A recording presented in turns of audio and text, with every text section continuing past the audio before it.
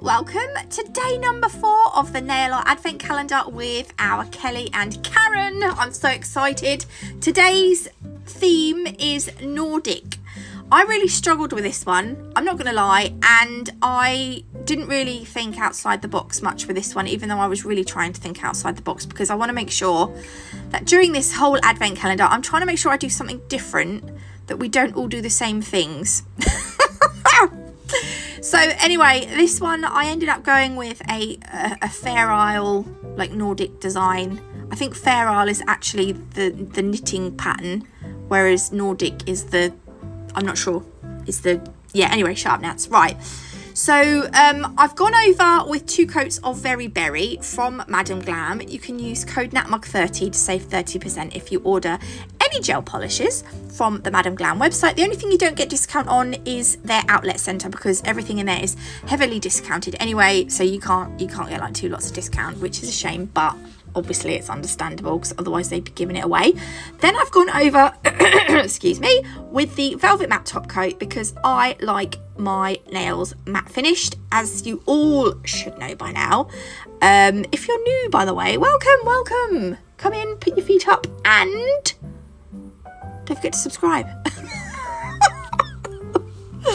Anyway, sorry. Right, yeah, so I've gone over with matte top coat.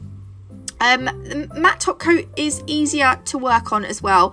If I made this shiny, the design here, if I was using gel polish on a shiny top coated nail, it would run around all over the place. So to make my life easier, I've matte top coated the nail, and I'm also using a gel paint as opposed to a gel polish, because gel paint is a lot thicker, so that will help me control the design. It'll give me more control over the gel paint during the design process. Yeah, that makes sense. But you can use gel paint, it doesn't matter either way.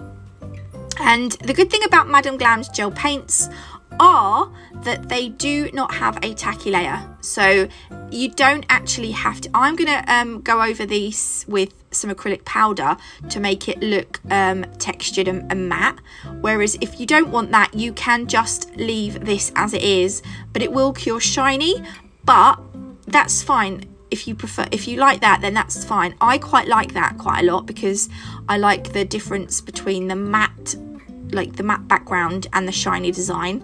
So it just, whatever you prefer, or whatever your customer prefers, your client, you just do, you know, what makes them happy and what makes you happy.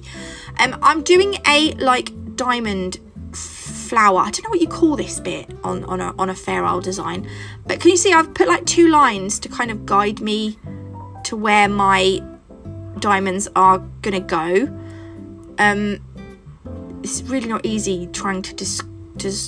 I cannot speak, I can't get my words out. It's difficult trying to describe where I'm going to put these little diamond shapes. It was awkward. But we've done 6 of them, and there's 2 that are kind of always opposite each other. I hope that helps. Probably not, but that's as good as I can get, I'm afraid. Then I haven't cured the gel paint. I'm actually going over the gel paint with some acrylic powder. The gel paint is going to suck up all that powder, and if you just tap it off, have a look at the design, and if it's still shiny, then you want to go over it again with some acrylic powder. I accidentally, look, I'm such a clumsy oaf. Fortunately, it was absolutely fine. I would have cried if that had, because I was really pleased with how this turned out. I've tried these before, and they're really, I'm not gonna lie, if you're gonna hand paint this, it's gonna be awkward. But I didn't just want to get a sticker and throw it on and say ta-da, because I feel that's like a bit of a,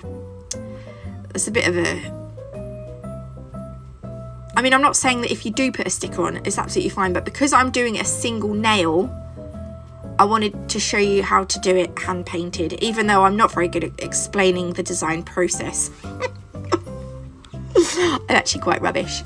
I'm doing 2 lines now. Now, they weren't supposed to be as thick as this, but actually I quite liked how thick they end up in the end, which yeah, was good. So I'm trying to make the lines the same distance from the flower at the top as at the bottom, and then I'm going to leave a gap, and I'm going to add another line at the top and the bottom. And if you want to, if you prefer shiny, you can use a shiny top coat instead of a matte top coat. I've used a matte top coat underneath this, but if you're using a matte top coat, if you're using a shiny top coat, do bear in mind that if you're using a gel polish to create your design, a gel polish is quite runny compared to a gel paint, and it's going to be really awkward to control the gel paint on the shiny top coat, which is why I've used matte. That's my excuse. I really just like matte top coat. But no, but seriously, gel paint is difficult to work on a shiny top coat because it runs all over the place. Also, to make your life easier, instead of using a gel polish, use a gel paint if you do want to use shiny, because it will give you a little bit more control. I hope that helps. Now I've done the lines, I'm going to go over with the acrylic again.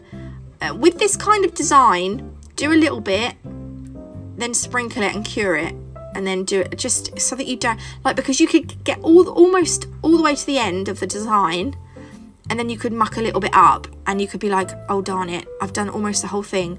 And it might be really awkward to correct it without ruining the, do you know what I mean? So if you're ever worried, do it in sections. If I was brave and I hadn't cured those lines, these little crosses that I'm doing right now would probably touch the lines. But because they aren't touching, because I've already cured the lines, I hope I can explain this well. I didn't want to get the gel paint, sorry, over, like touching the lines and over the lines, and end up with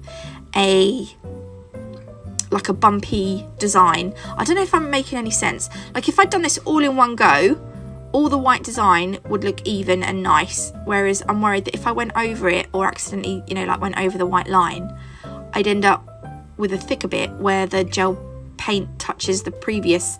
Do you know what I mean? Am I explaining that? I don't know if I'm explaining that well enough. So that's why my little lines don't quite touch the edges of the lines. My little white crosses don't touch the edges of the lines. Do you know what I mean? I don't know. I hope they do. They do, Nats. I'm sure they do. Yes.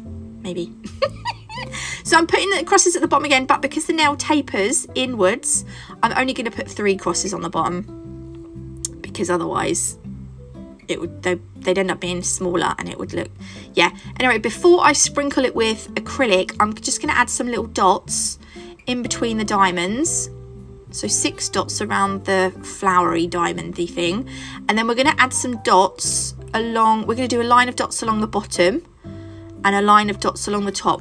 I was trying to make them roughly the same size and the same distance apart, and it's not, I mean, it's easier said than done, to be honest. This is the best I could do. And now I've done that, now I will sprinkle that with some acrylic powder. It reminds me of like Christmas pyjamas, Christmas pyjama design. I love Christmas, and I get to love it even more this year because we get to celebrate the birth of baby Jesus, even though Jesus wasn't born on December the 25th. It was more like September something, but I'm sure it was September something. Yeah, anyway, there you go. If you didn't know that, you do now. Brush off the excess acrylic, and that is that nail done.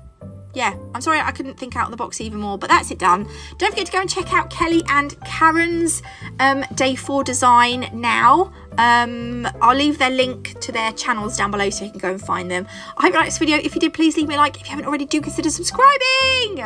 God bless, and I will see you tomorrow with day 5. Love you, bye.